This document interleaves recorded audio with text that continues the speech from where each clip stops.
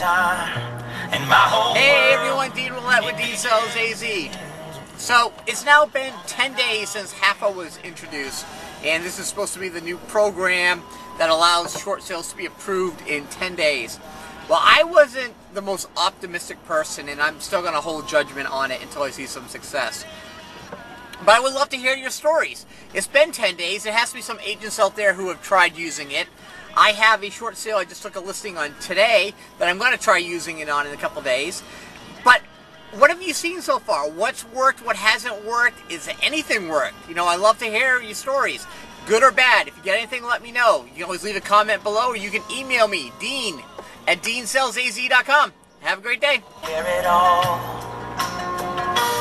and I drive, and I think about my life.